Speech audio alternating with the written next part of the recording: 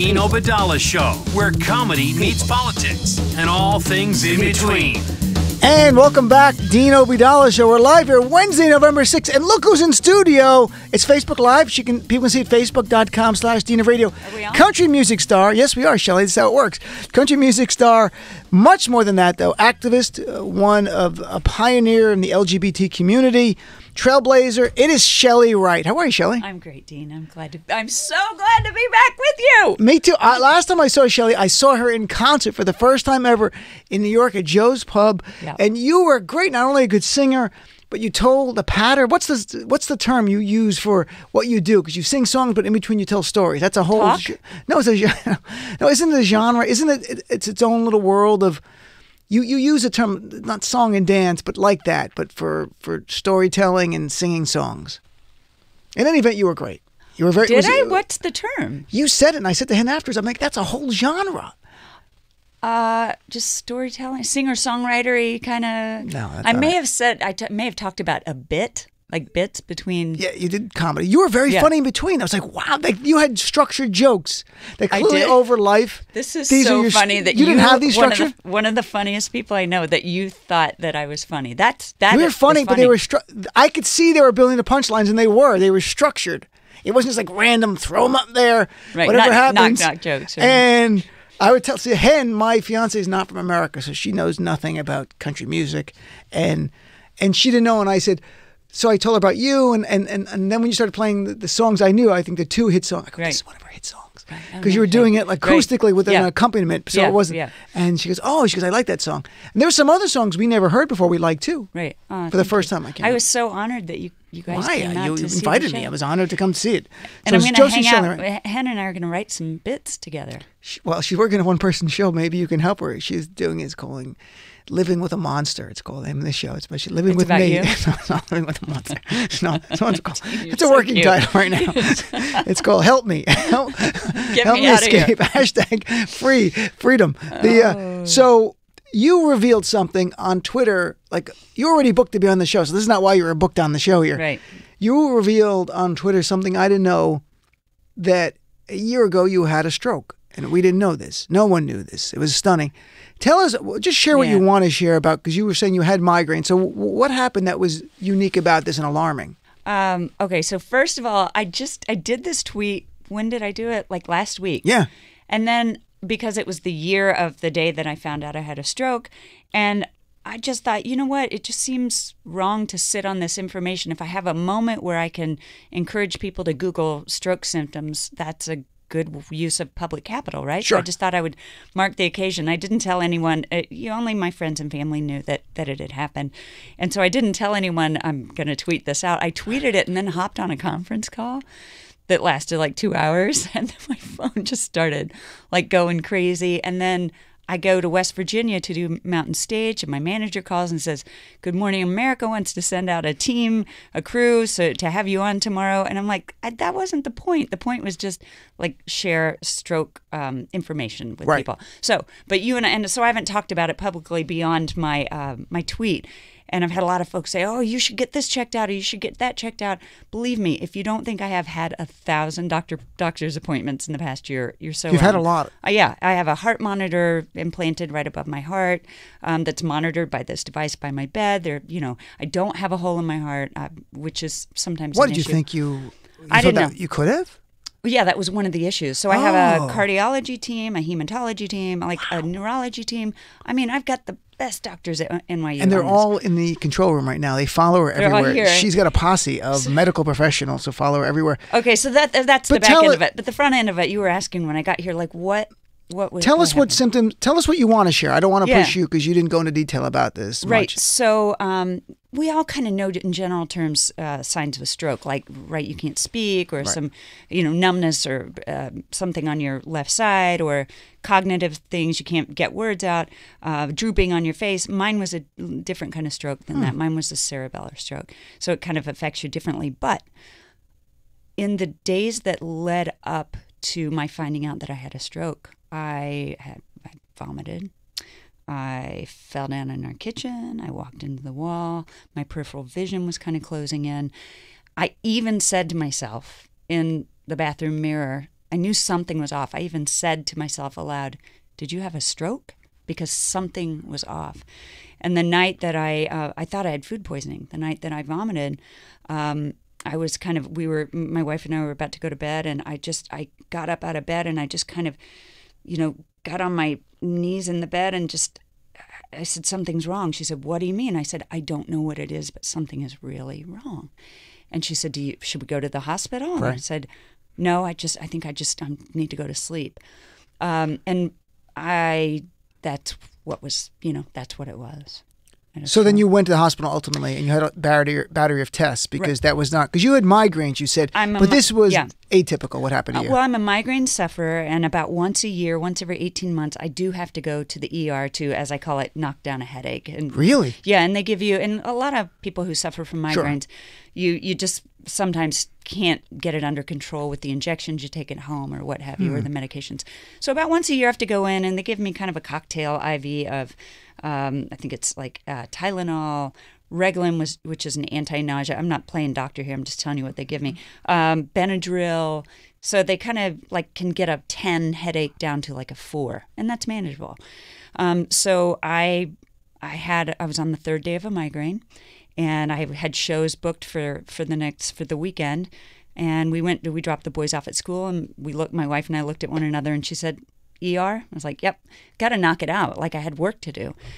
So when you have the migraine, and excuse me for being naive about this, because I may have had migraines, but I don't know. I mean, a really difficult headache that may have been technically a migraine, but it's not chronic. It's not something. Right.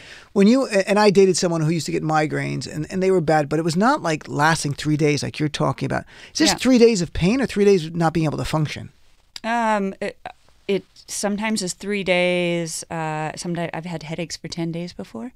Everyone's headache is different, but for me, I have always just had to kind of power through. I can't tell you how many times I've done shows with migraines, and people will bring a photo of us together at a show like a year later, and I can tell by looking at my eyes in the photo, and I can remember, oh, that was the day I had a migraine. But most migraine sufferers in the world just kind of have to power through. People don't usually have, the luxury to just go get in a dark room. Right. But and the cause is different for everyone who has migraines? Yeah, some are triggered by food allergies. Some are triggered by hormonal shifts in your body. Mine can be triggered by walking behind a cigarette smoker on the sidewalk. If I smell a cigarette that I didn't kind of know was there, and I get a waft of the cigarette smoke, it can trigger a migraine. But watching Trump, that triggers me. Well, I cite him as the cause of my stroke. My blood pressure has creeped up in the last, I'm not even kidding, in 2.5 years, where it's gone up a little, where the doctor's like, "You're right on the edge." I'm like, they go, "You have to calm down," which is like the dumbest thing a doctor could say. I'm like, first of all, I live in New York, doctor. Second, Trump is president. How can I calm down? There's no calming. Right, there's no calming. He's reducing my mortality. I get that. Yeah. But it's a trade-off. I'm therapeutically trying to work this out every night on the show. Yeah. Here, so collectively, I hope it's cathartic for us and all of us, because if not, my blood pressure would be, if I didn't have this show, my blood pressure would be like 180 over like 150 or something like that. Yeah, I think the blood pressure collectively of America has gone up, and it sounds like some other foreign states as well. But let me just button up the. So I had the stroke, and then I learned I had the stroke, but then I had to have a lot of doctor's appointments, which again, part of my post at the end of my post was, I'm lucky to have great medical care. Yep. Not everyone has that. Right. We got to fix that. So one of my neurologist said, "Hey, there's a brand new monthly injection on the market for migraines." Again, I've had these my whole life, up to 12 migraines a month. And he said, "We got to get these headaches at bay. That's a big thing that we have to deal with." So I take this monthly migraine injection called Ajovy. No, I don't work for them. I don't even know who the maker is, but I know it's called Ajovy. This segment brought to you by Big Pharma. I know, right? My headaches on this monthly prophylactic migraine injection have been reduced by 75%. Wow. Ajovy. There's another one called Aimovig. I don't know why my doctor wanted me on Ajovy. It's working. I love it. This is brand new kind of medicine? Well, it was brand new on the market as like a month before my stroke. And if you didn't have health insurance, I can't even imagine what this would cost. Well, it certainly would have bankrupted my family. And that's exactly what happens to people who don't have health insurance. Because there actually is, for them, I think the cruelest thing are people know there's a medication they could take and they can't afford it, and they have to make life choices about should we continue having a house, or should we sell this? Should we feed our kids, or should we get insulin? Or should we feed ourselves, our kids, whatever it might be. And that's the world. That's the rugged individualism that the Republican Party would have us, where the wealthy can have great health care and the rest, if you make it, you make it. If you don't, if they die, they die. That kind of stuff. Well, that's the attitude. They're banking on it. Yeah. Literally banking on it. Well, I mean, but I'm fine. You were great in your concert. It's so funny because when I saw this last week, I'm like, how did you have a stroke? I mean, I just saw you in concert. You were fabulous and everything like that. And then I realized when I read it the second time, it was from a year ago. Yeah. And so if people, I mean, the classic symptoms for a stroke, and I looked it up as well, it was sudden numbness, sudden confusion, trouble seeing in one or both eyes, trouble walking, dizziness, loss of balance, which you had that stuff. Yeah.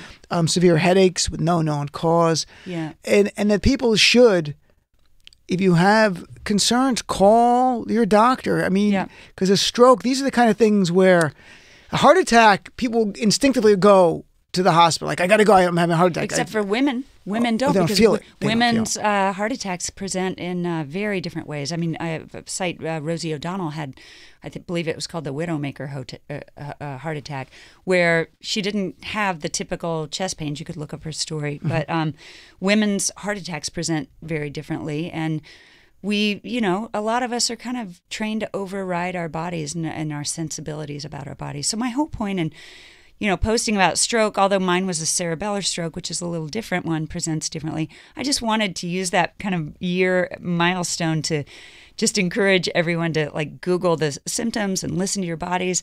And that I'm not saying it got blown out of proportion, because it did what I wanted it to do, my post, but I'm fine. I'm doing great. I the only shows I missed were that weekend because that headache just didn't go away.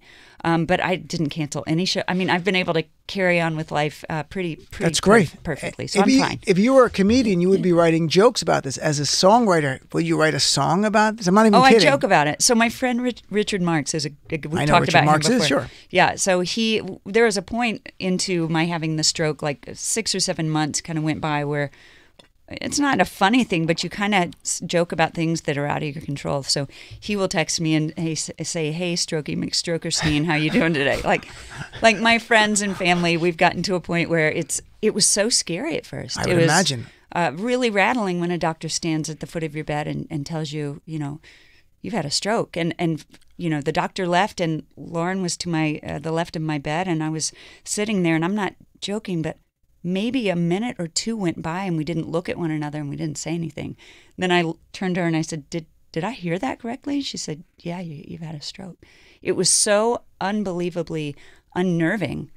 But again, I'm so lucky. I'm super lucky. And I think I told you this last time, Richard Marx, the first CD I ever bought was a Richard Marx CD. And I didn't buy it. I won it in the boardwalk in Jersey because I just got my CD player. And I was and won it on the boardwalk where you play a game. And he had a big hit song out there. Yeah. And was 80s, I guess, right? Right Here Waiting. Maybe. Endless Summer Nights. You have to sing him. You have to sing him. You're a great singer, so you sing him. You should come on and bring your guitar and come on and sing and stuff. So, in fact, speaking of a guitar, you returned to the Grand Ole Opry, which if people don't know, the Grand Ole Opry is the equivalent of someone in politics coming on my show. Right? That's how big it is. Right. So this is the mother church. This show is the Grand Ole Radio. Opry of progressive politicians. Now, the Grand Ole, I think everyone in America, even if you hate country music, you know the Grand Ole Opry. It is the Mecca. It is, yeah, exactly. Of country music. It is, and artists who aspire to be musicians in any field, any genre, all hold the Grand Ole Opry in the highest regard. It is. It's the Mecca. It's the Mother Church. And I made my debut performance on the Grand Ole Opry September 16th, 1989. And wouldn't you know, I went back 30 years later, and they invited me back, and I took the stage on August 10th of this year. And what I read, and there was articles in People magazine and Rolling Stone about it, it was your first appearance there since you had come out. Yeah. And why? What was the invitation about? Was it just a normal show? Was it a unique show? Was it a show just about you? I don't know how you get invited to the Grand Ole Opry, so I have no clue. Well, that in and of itself is a giant mystery. Not really. It's the Grand Ole Opry just represents. It's like what the MLB is to baseball. It's what the NFL is to anyone who's ever thrown a football around. It's the it's kind of like the validation, and it's the place where you go for kind of fellowship among artists and musicians and fans alike, and there's a deep, profound respect for the history of country music. You'll see somebody on the same program, so the Opry, it goes in 30-minute chunks on the radio and on stage, and so each segment has like 3 or 4 artists on it, 3 or 4 artists. So it's an exciting, ever-changing, quickly paced show, and you'll hear somebody do like a Bill Monroe song, and then somebody else come out and do their number 1 hit that's on the radio, and it all seems to like somehow beautifully artistically coalesce around this kind of, probably has something to do with you. And I had Opry with Porter, and so this was part of, in fact, when my first couple of records came out, my first couple of record labels told me, stop talking about the Grand Ole Opry so much in interviews because you're kind of dating yourself. You're making yourself seem like an old kind of more traditional artist than you are. I was like, but I love it. And then, of course, the Opry became even more cosmopolitan and, more popular as the years went by. And I was always invited to be a part of it and really glad to be a part of it. And then after I came out and I wasn't invited back, did it hurt? It did, but those things that hurt us as people, and when you're told you'll never ever get to be like a gay person in church, when you're told you're never ever going to really belong here. Mm-hmm. So at some point, as a gay person who has a faith practice, at some point you might say, well, I don't need your church. I don't need your faith. At some point, I think I was talked myself into thinking, well, it's not that important for me to go back to the Opry, because I had a feeling I was never going to get to go back. So I to the point of I didn't even tell a lot of people that I care about that I had been invited back. I was just like going to go do it, bookend my Grand Ole Opry lifespan. And then that week leading up to it, I was in Nashville recording, and I kind of had some anxiety and some emotions, and a friend that was there with me said, Shelley, I think that Grand Ole Opry this performance actually means more to you than you're allowing yourself to believe. I got out on stage and I was just so overcome with emotion. Were you? Oh. I read that in People magazine it said about emotional return. It was. Did you cry? I did. Oh, you did on stage? Did you tell the audience? Oh, they saw. Did you talk? Because I saw your one show where you talked to the audience a lot. Did you tell them, I haven't been back here since I came out? Did that come up or no? Or did they go okay, Shelley, you can come back, but don't ixnay on the gay nay stuff, all right? Just go out there and play his little song. When I walked off stage, much to my surprise, there were a lot of people in the wings who were surprised that I kind of went there on stage.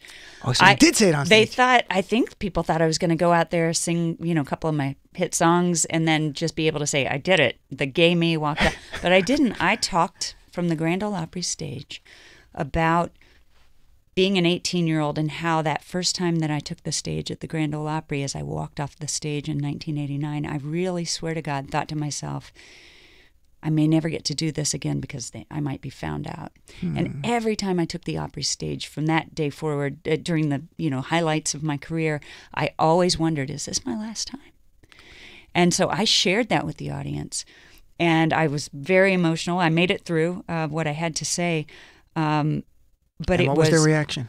I have to tell you that when you do the Opry, you can see a lot of the crowd. Because it's they're filming, and it's it's kind of like a TV studio, and it's beautiful. I saw pictures gorgeous. Of it, and you're there. It's a video of you seats. There, right? It's beautiful, and the sound is great, and it's live on the radio.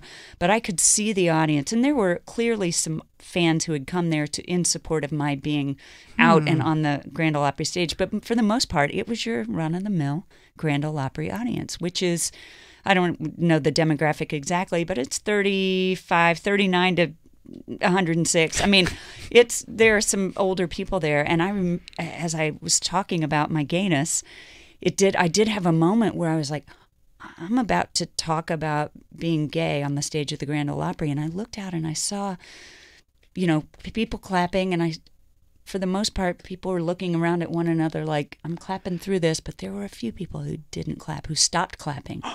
Like, what? One of those. And so my guitar player, Eric, a few days later, he said, we were talking about that because the band could see it too.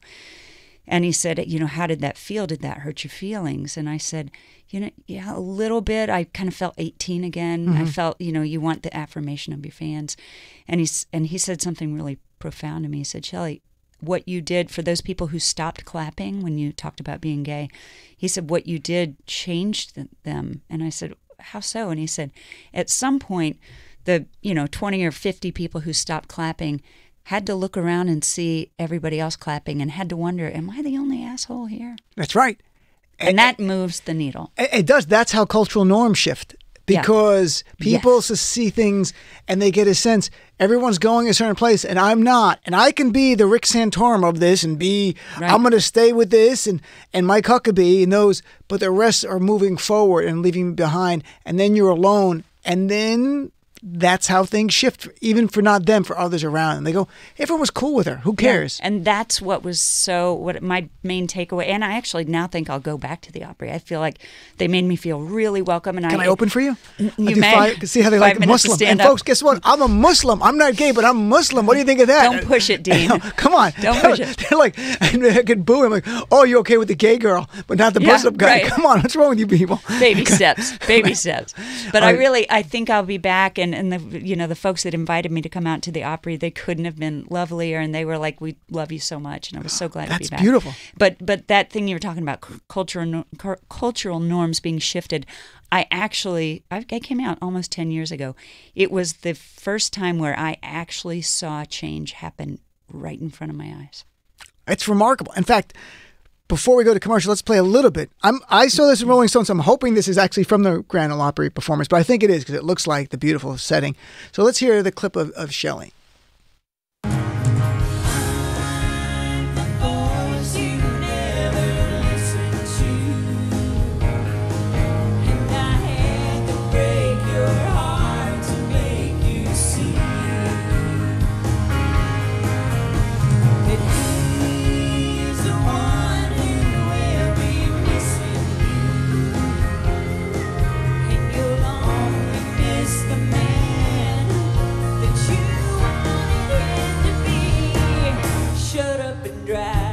I was crying through that. Shelley was fighting tears here. Yeah. And because you were crying while you were singing that. I was. So that's why Shelley got emotional here, because you could hear that. Mm. Oh, wow. That was one of your big hit songs. Shut Up and Drive. That Shut was Up and my first Drive. hit record. Hen uses some of that phrase towards me, just not the drive part. Shut up, Dean. Shut up, Dean. All right, let's go to a quick break and come back with more of our friend Shelley Wright. Dean Obadala Show on Sirius XM Progress 127.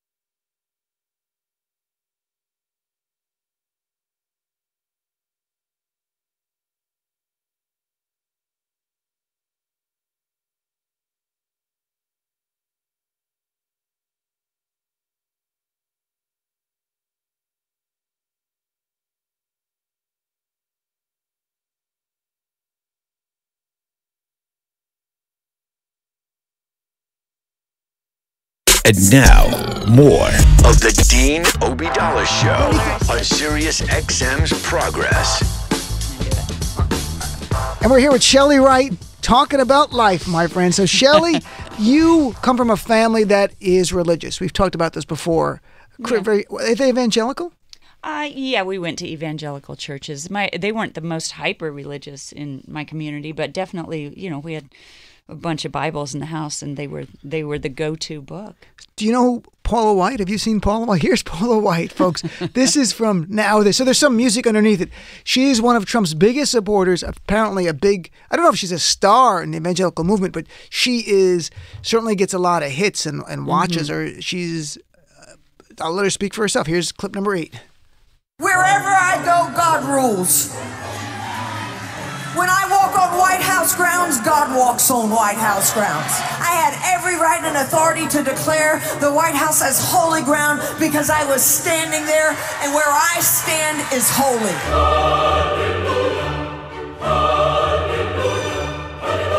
To say no to President Trump would be saying no to God.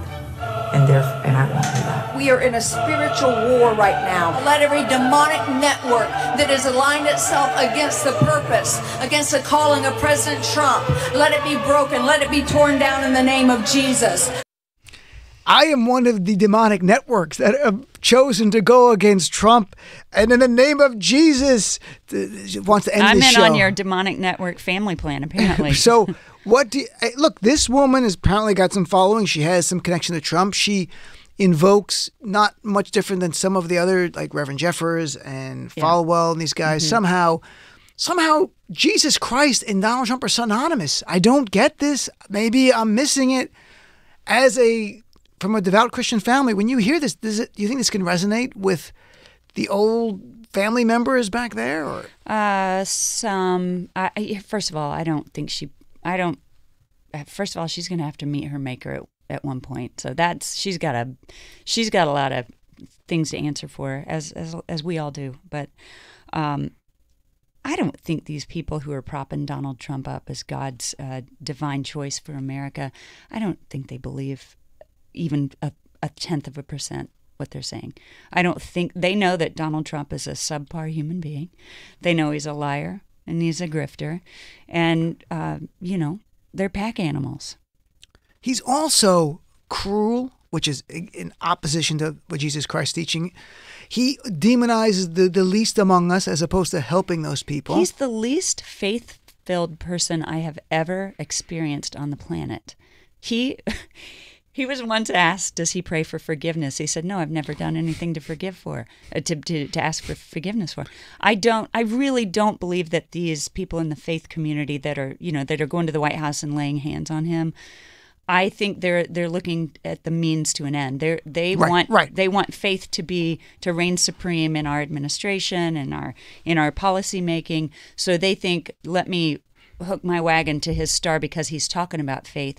I think probably very few of them actually adhere to the values and principles of true people of faith, of any denomination. But I don't think they really believe that Donald Trump is chosen. But they want in on that power. I'm on record as saying that Tom Brady's the devil. It's something I've said. Do you know Tom Brady from the Patriot? I'm a Chiefs fan. Right. So I think Tom Brady, and I could have a serious discussion with people about this, because I think he might actually be the devil. But the thing is, I think Trump might be close, because they're friends, and it makes sense the devil would have evil friends.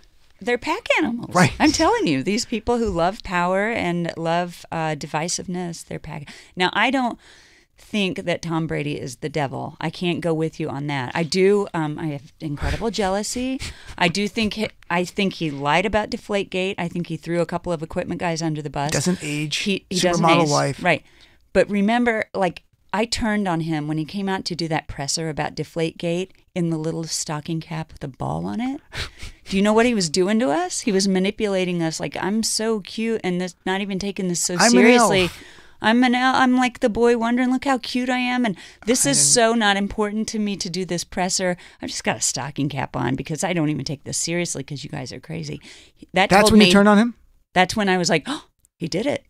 Like, as Muslims, we say Satan. I think is Nina here? Isn't that Nina? food? Satan? That's how you say the devil, right, in Arabic? I think he might be. Shaitan. Nina's back, by the way, folks. Did I say it last night? I don't know if I said. I love Nina. Shaitan is the song. Shaitan. Say it again, Isn't Nina. Shaitan. I think Tom Brady might be Shaitan. Nina's back, by the way, just started this week. And we're so excited to have her back here.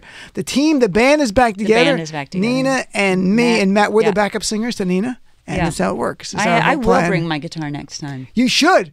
Oh, I'd love to see Nina sing. By the way, there's a poll recently. Only 39% of Americans in this poll approve of Trump.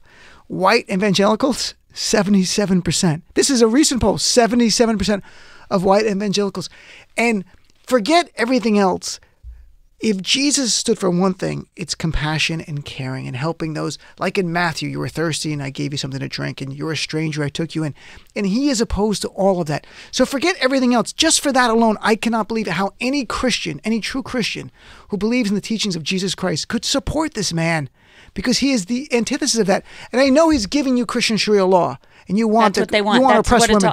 I get it. It's the judges. But come on, it's the courts. It's got to be a priority in your faith. The teaching. Jesus didn't talk. As John Fugel saying, Jesus didn't talk about abortion, but he talked about caring people for in need, the least among us, helping them. Yeah. That should be love your brother like you love the people you meet like their brother. I'm destroying the Bible here, but I know that because I went to Catholic school, that part of it.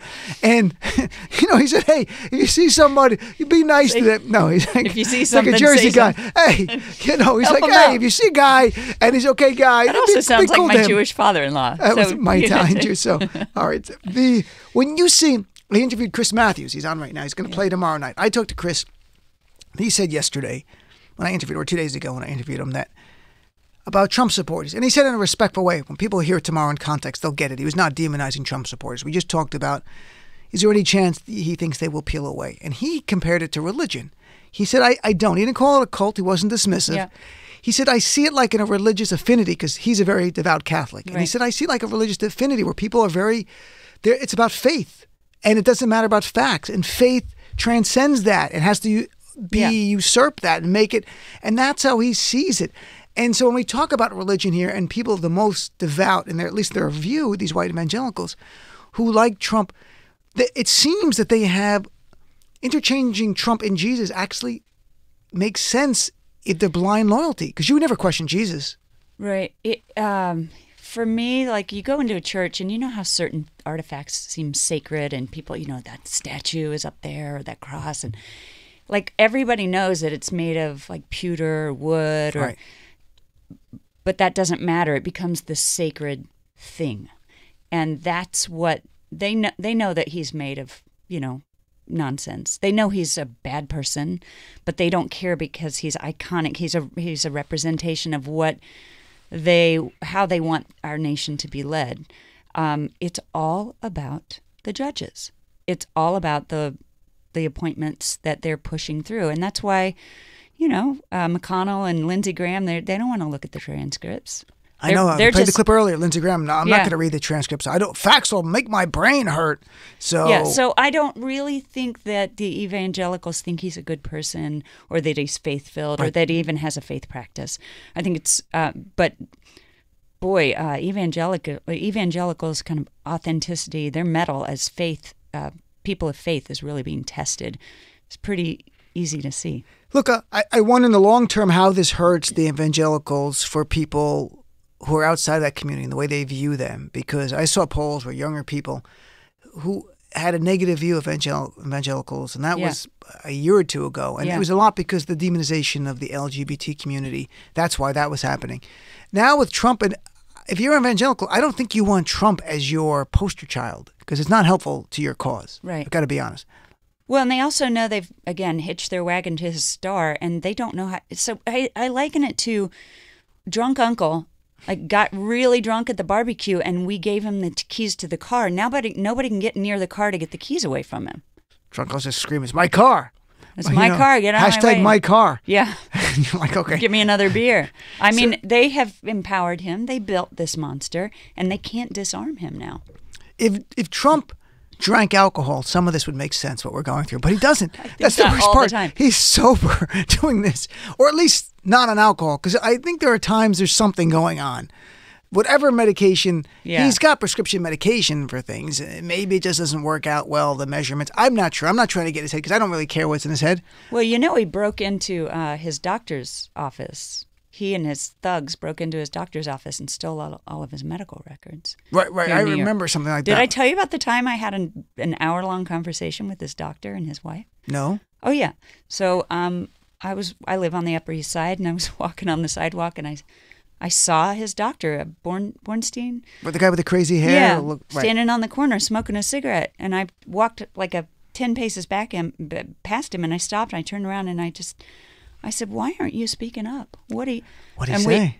He's a really nice guy. He and his wife, we ended up talking. I went into his office, and we talked for like an hour. And I said, is it true that Trump came in and had his thugs steal all of his medical records? And he was like, yeah, and he took other medical records that didn't belong to him. Like Trump they're scared of him. They're afraid of him. So but my question to him was, why aren't you speaking out? And why didn't you say that you didn't sign that paper? And he said, well, I didn't. I'm basically, I mean, I don't want to go into all of it. Sure. But they're scared. Also, I ran into Sam Nunberg on the street a couple of months ago. And you're not. Are you following Trump officials around? Are you, no. But did you run into Rick Perry last week and Mick Mulvaney as well? No, I tweet about this. I just had dinner with Mick Mulvaney. That was kind of weird. I didn't expect to be at his table, but I never sat there. disclosed publicly that I talked to Trump's doctor. But what did Sam Nunberg? He looks like he needs help at times. Yeah, I think he did. The troubling reason things about him. I noticed him on the sidewalk is, the guy that wears workout clothes but then stops and lights up a cigarette without moving over on the sidewalk. I have an idea. That guy. So I was like, this jackass is impeding traffic. I'm trying to walk and he stops and he's lighting up a cigarette, and I'm like, you're in workout clothes. So I turn back to look at him as I pass him to kind of give him a little stink eye. And I looked and I saw it was him, and I stopped and I looked at him and I said, "You?" And he said, "Yeah, it's me." And he said, "Sam Nunberg." I said, "Oh, wow. I know who you are." He gave his name? And then we talked for a little bit. I said, "What are you going to do?" Did you go to his office? No, the doctor? I didn't. Okay. No, we stood on the side. He was actually very willing to talk to me for about 10 minutes. I said, "What are you going to do to undo this And fiasco?" what did he say?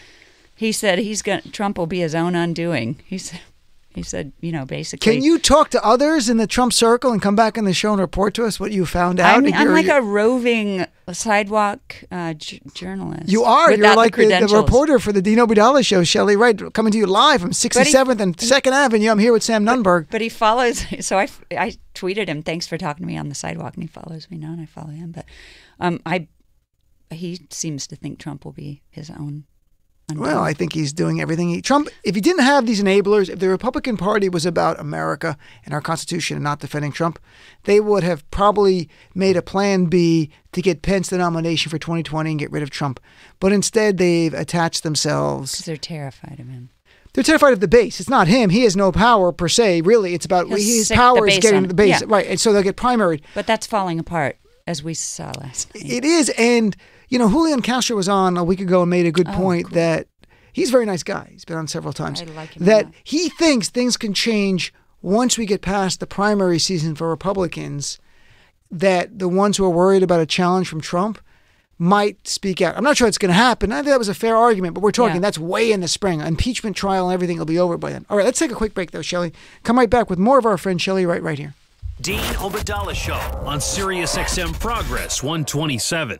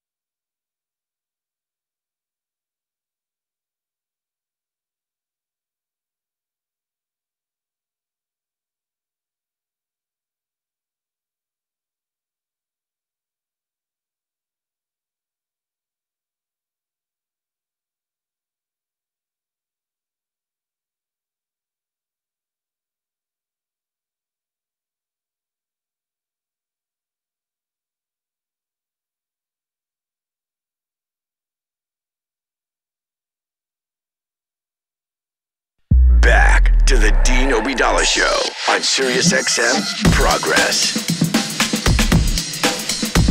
And welcome back to the Obeidallah Show. We're live here Wednesday, November 6th. Coming up in Louisiana, a white supremacist rally in a few minutes. I mean, a Trump rally is coming up. So check it out on Tucker Klansman. Watch it. Watch it if you're white. You're going to enjoy it. And that's true. He's Tucker Klansman. I call him Tucker Klansman. Why don't I get booked on Fox News? Maybe because I call him Tucker Klansman in tweets and everything. I don't care. He is a white supremacist. If the hood fits. Exactly. Nice. So 2020 race, before I read your tweet about double standards and everything, just give me your sense. What are you making now? We're less than 3 months from Iowa.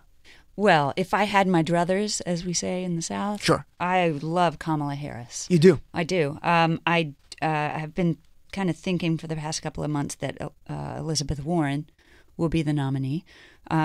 Pete Buttigieg is like, God, just to have him represent our country. When the Notre Dame was on fire, like he addressed the French people in French.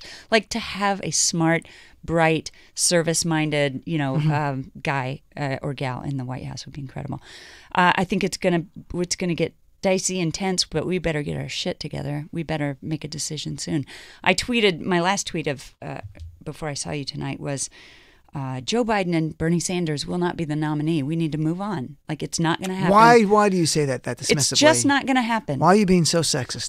Why am I being sexist? I'm kidding. Okay. No, but why? Do it one at a time. Why Joe Biden is done for you? I like Joe Biden as a person. I really will always appreciate, never forget that he kind of nudged President Obama into LGBT, right? Exactly, affirming right. us, Mm-hmm. and I love him for that. I think he's a nice man. I think he's done a lot. I think it's time for us to not have a white guy and a white straight guy. And Bernie Sanders had a heart attack. I don't know if anyone knew about this. Yeah, but he's doing great now. Come on. No. That shouldn't be the reason to be against That is the reason. Why? Because it will be weaponized against us. Hillary had a cough, and the evangelicals and the right. I think that's fair. Bernie's back and better than ever. I mean, physically. I'm just saying the debate. Like if he was frail in that debate, if I thought you were not going to like him because of his policies, that would be different. Well, I don't appreciate what he did to dismantle Hillary Clinton at the. He once he didn't get the nomination, it took him too damn long to get out there and stump for her. Too damn long. That's a different reason. I'll never That's forgive fine. him. The health Also, he had a heart attack. It will be weaponized. I really appreciate that he's moved the needle toward liberalism and progressive ideas. I really do. I think he's a really decent guy. He's not going to get the nomination. If he gets the nomination, or if Joe Biden get the nomination, I'll cook you dinner. I don't cook. I don't know if that's a punishment. That's not really right. That's like right. I will make a nominal donation to a charity of your choice. Thank you very much. I don't know what the organization will be, but look, I mean, there's a chance one of those two get the nomination. I'm not advocating for either one.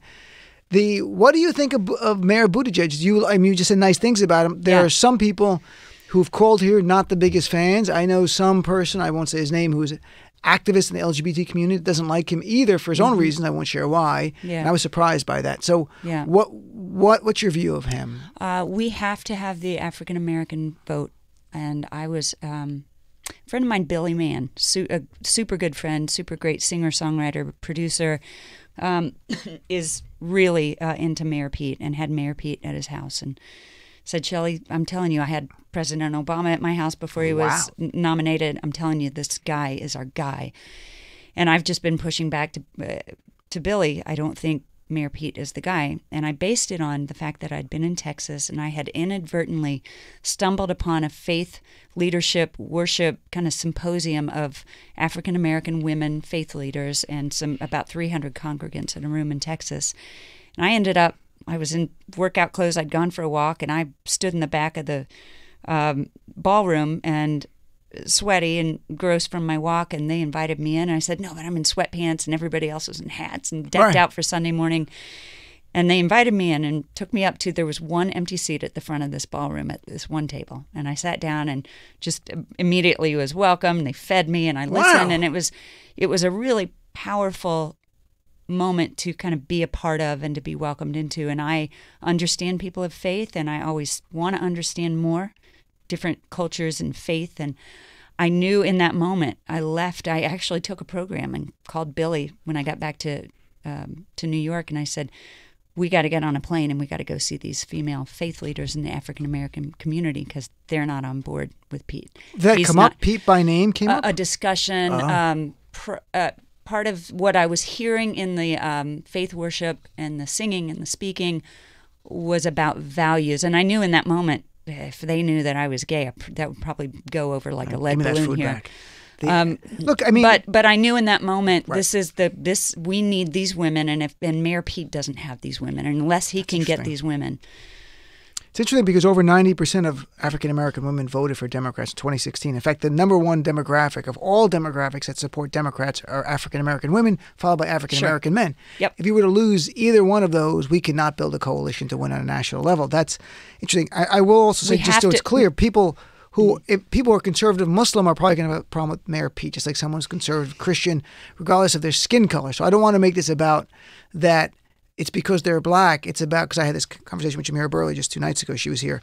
It's about older people who are religious are going to perhaps have the most problems with someone who's gay until they don't, until something changes. And part of that, and if I had a chance to be back with those women again, and I have their information, and I, there's going to be some contact there, but I have to go share my story with them, and Mayor Pete is going to have to do that. And it's not the responsibility of black women, faith leaders, or their congregants to get Donald Trump out of office, but it's not lost on me that we have to have their support. And Mayor Pete, there is those two, the communities have not coalesced yet. We have to move the needle with storytelling, much like I had to come out in country music and I was the first one to do it. Right.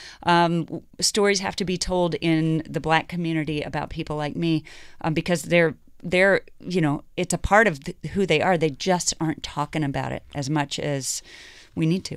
We're going to take a quick break, come back, and talk a little bit about the double standard. I'll play a clip from SNL from Saturday about Liz Warren and Bernie, and it's not a slap on Bernie. It's about, in a way, it's a subtle dig at sexism.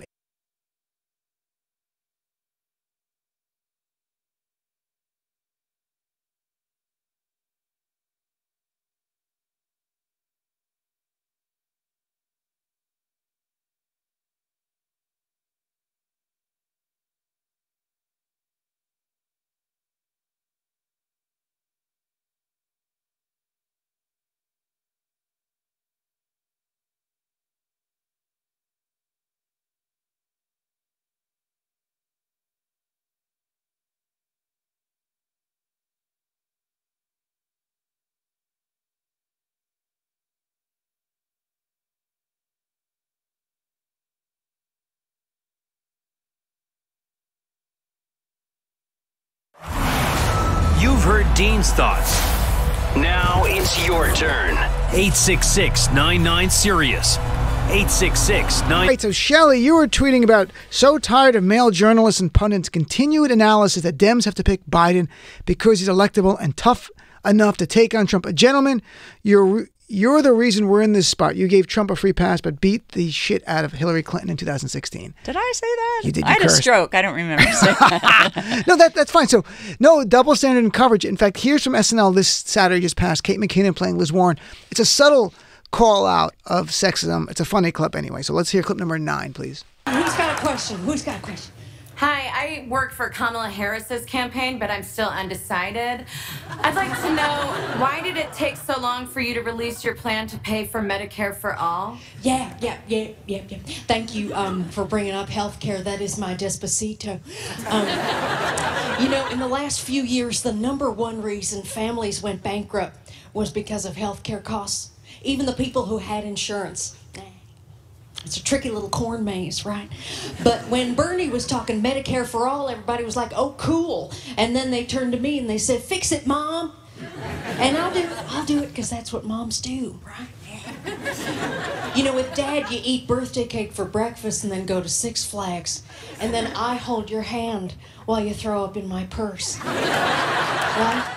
So the subtle point was there on Bernie's Medicare for All. Oh, that's not great. And Mom fixed it. Sort of like, Mom, how are you going to pay for it? Because they were hammering her. And I don't remember any hammering of Bernie about, because Bernie would just be like, I'm honest, we're going to raise some tax in the middle class. And everyone goes, okay, we're done. I guess he's being honest about that without knowing the rest of it. On paper, everything is paid for. In reality, it's a lot of assumptions, economic assumptions. It's difficult. And there's no way to really know how you're going to pay for it. But the point in that little subtle moment was like, why am I being held to the standard to do everything? And while Dad can get away with the bad things, no one cares. Exactly. And we saw it play out in the, who runs most of the newsrooms, men, and most of the journalists that, sat down with the candidates were men. And I think they all thought, and I think, I probably thought it too, there's no way Donald Trump, this clown, is going to win. Right. So they thought, let's be extra. Let's just, as I said, beat the shit out of Hillary to make sure everybody knows we did our jobs. But then they damaged her and she can't beat our press and Russia. Right.